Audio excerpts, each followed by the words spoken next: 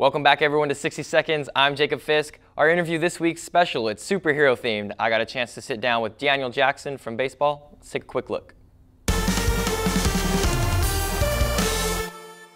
Do you have a favorite superhero? Yeah, Captain America. Okay. Which teammate would you choose to be your sidekick? Garrett Hampson, super speed, man. All right. Superhero that would be best at baseball? Thor, he can hit the crap out of a baseball. Okay. A superpower that you wish you had? I wish I could fly. It'd be awesome to fly around cities and stuff like that. Cool. Marvel or DC? Marvel.